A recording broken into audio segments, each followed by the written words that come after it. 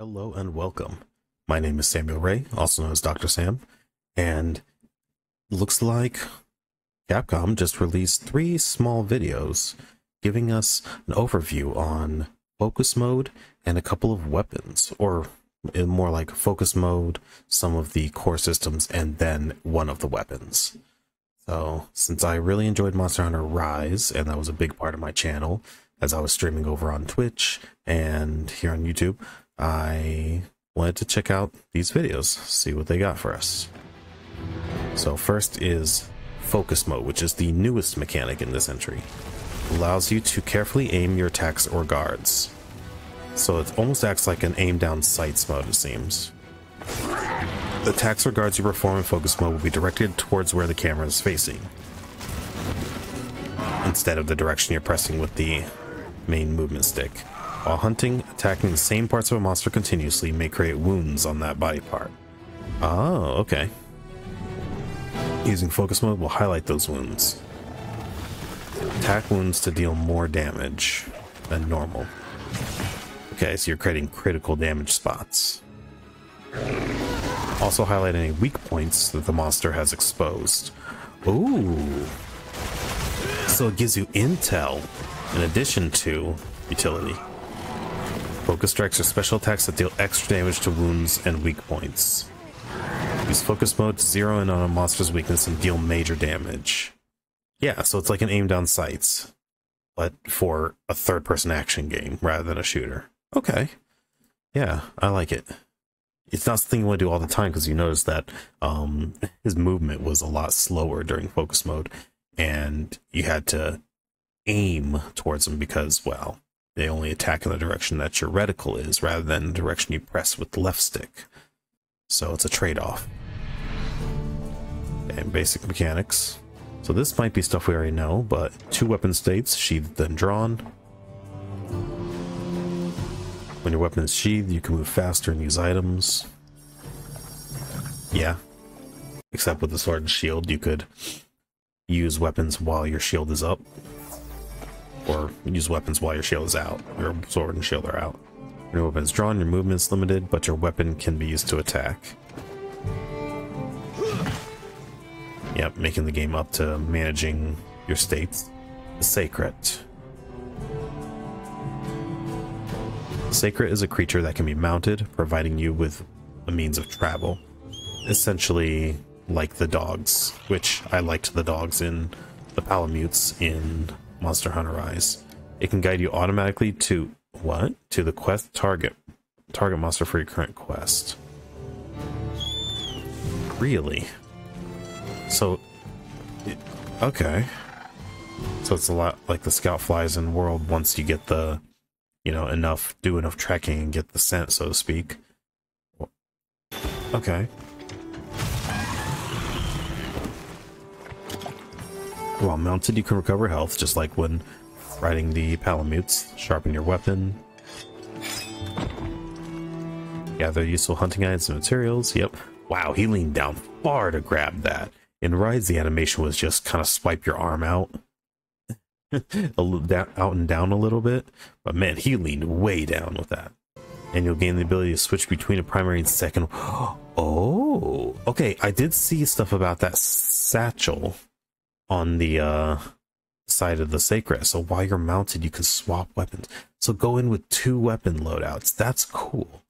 It seems like a kind of a mutation of the switch, was it skill swap scroll in Monster Hunter Rise Sunbreak, where you could swap between your different ability sets, your switch skills on your weapon, to create like almost 2 different play styles in one. I actually really liked that, being able to switch between, you know, switch my skills on my sword and shield, so I could focus on different things at different times, depending on the circumstances. So I guess with this, you could possibly load up 2 great swords, for example, and have them kitted differently for different focuses. One that's maybe more of a heartbreaker, and then one that's more of a, like, raw damage dealer or something like that. Or have 2 entirely different weapons, like a ranged weapon and a melee weapon. The Slinger. Standard equipment for any hunter. Oh, and this is a lot like in World, I think. Fire various types of ammo that you can gather from the environment. Oh, arm-mounted crossbow, like a mini crossbow. Oh, it's a utility thing, a universal utility thing. So you can take materials from the environment and then do things like create stun grenades. Or okay, hook slinger to gather items from a distance. Whoa, okay, was not expecting that. Or interact with the environment. Okay, this is very Monster Hunter World. Yep, that's straight out of World. You can even use the hook slinger while riding your sacred. Okay, cool. So they did have some new stuff for us. That's nice. That's nice. Okay, and now we have the weapon showcase. Weapon spotlight for the Greatsword, which, in my opinion, the Greatsword is Monster Hunter. Like, I just enjoy playing it simply because it's the most, like, pure Monster Hunter feeling gameplay, in my opinion. A weighty weapon with slower movement attacks, but each blow packs a powerful punch. And it's interesting because I'm usually more about mobility than raw strength, but in Monster Hunter, the Greatsword feels so good to play. At least in Rise it did. And I guess in God Eater, because I did play the Greatsword in those as well. Suitable for hit and run tactics or even guarding. Highly adaptable. Yeah, it's very fun to play if you're good with it. Like, that looks so cool. Use focus mode to target wounds and weak points. Okay, and so then he does the drag across them.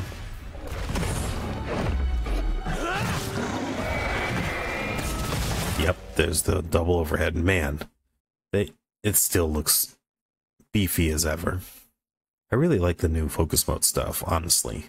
That's going to be fun to play with.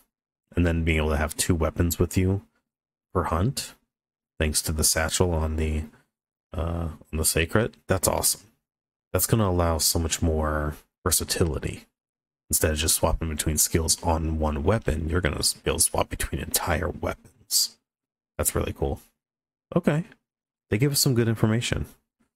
I actually really like the direction this is going in. It does look like they are combining elements of Monster Hunter World and Monster Hunter Rise, but in different flavors, instead of just imitating it.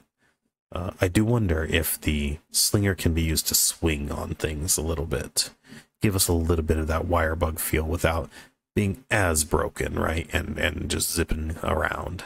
That'd be interesting to see if they have certain environmental things that you can latch onto and swing from, for example, to aid with traversal. Because one thing Monster Hunter has lacked before